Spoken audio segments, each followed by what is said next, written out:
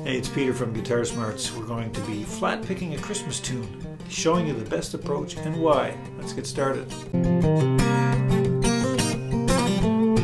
So why flat pick a Christmas tune? Well, the season is coming. I'm shooting this in October and it'll be soon upon us. It's amazing what you can do when you add another guitar and so on and so on. Endless fun at that point.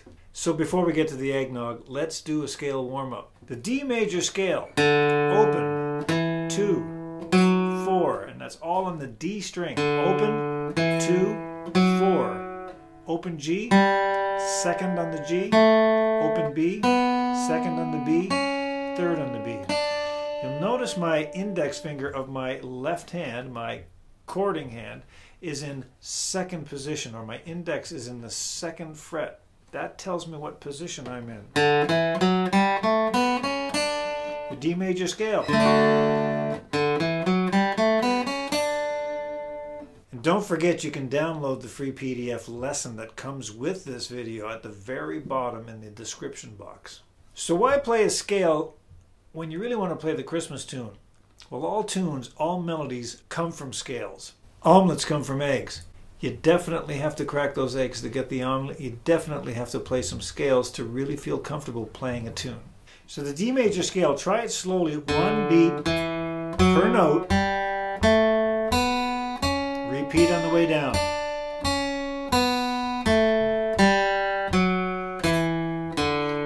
Best practice is to alternate picking as you go through the scale.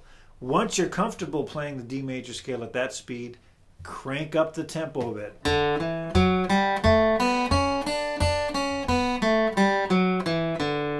And if you really feel energetic, D chord at the end. Now, before you have some of that peanut brittle, check where your fingers are going. In second position, I noticed in the tab that 0s, 2s, and 4s are the common numbers. So I've got my 2s covered by my index finger in the second fret. I've got my 4s covered by my ring finger in the third fret. My opens are open. So the last note being at the top, the 3 is covered by my middle finger. So my index and ring are doing most of the work. My middle finger comes into play at the very end. Okay, we're going to look at Angels We Have Heard on High. If you'll notice, I've included the first 8 measures of the tab there. The actual notation is at the very top in case you have a flute player or a singer or a piano player that wants to play along. I'm going to play through all 8 bars for you just to give you a sense of how it goes. 2, 3, 4.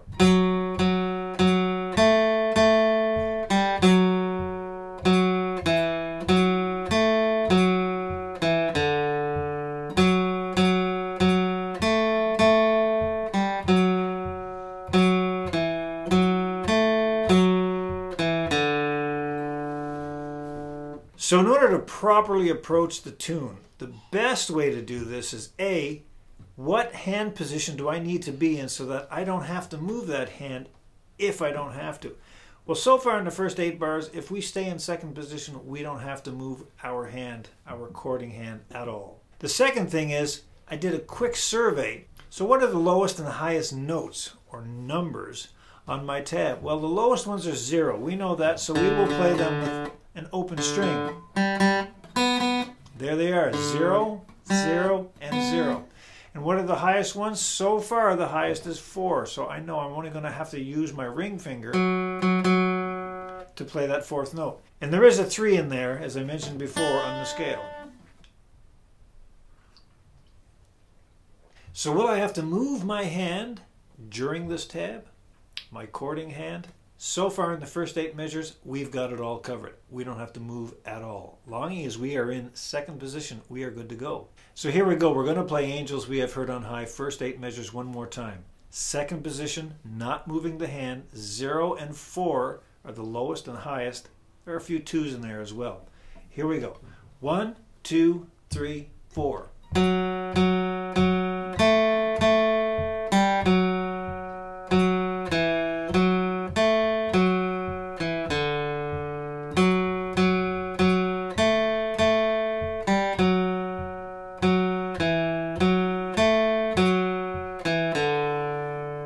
Now, as a summary, remember, you've got to crack eggs to make omelets. I don't know how many times that phrase has been used, but it's true. In order to play melodies, you're going to have to crack a few scales. Get used to playing the D scale, the G scale, the C scale, and if you get really adventurous, the A scale, and so on. And also remember that melodies come from scales, normally rearranged scales, with some additions and some deletions. It's that simple. Never underestimate the power of being able to play a scale correctly and what it can do for you in your flat picking. Playing tunes with this. And remember that flat picking is a separate and unique skill unto itself. And like fingerstyle, broken chord playing, and strumming, it's one of the 4 basic and essential techniques of all guitar playing. So don't be shy about trying all 4 of those techniques to get the full experience on playing this beautiful instrument. So thanks for checking out part 1. Part 2 of Flat Picking a Christmas Tune is coming to you in a few days, where we'll be looking at the rest of the tune and how to play that in the best possible way. There are also some classic Christmas song collections at the GuitarSmarts.com site. Check them out.